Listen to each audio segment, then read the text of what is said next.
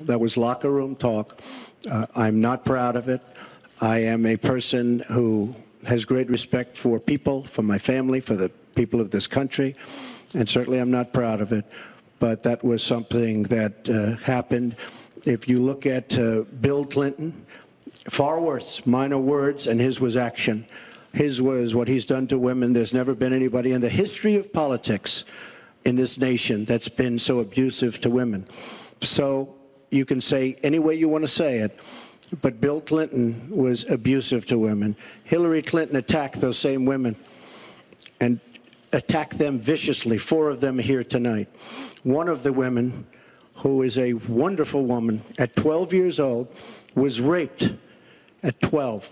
Her client, she represented, got him off, and she's seen laughing on 2 separate occasions, laughing at the girl who was raped. Kathy Shelton, that young woman, is here with us tonight.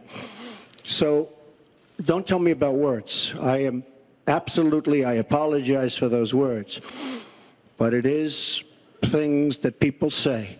But what President Clinton did, he was impeached. He lost his license to practice law. He had to pay an $850,000 fine to one of the women, Paula Jones, who's also here tonight.